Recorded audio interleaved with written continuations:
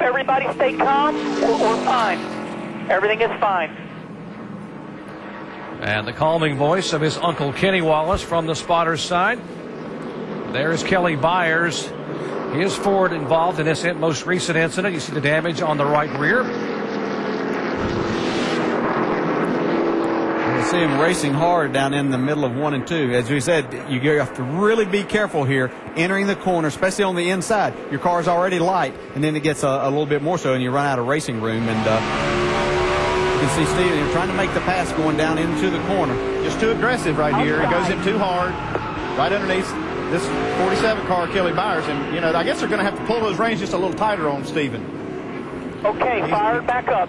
Kenny Wallace is going to have to tighten up a little bit on this young man and try to keep him a little more calm.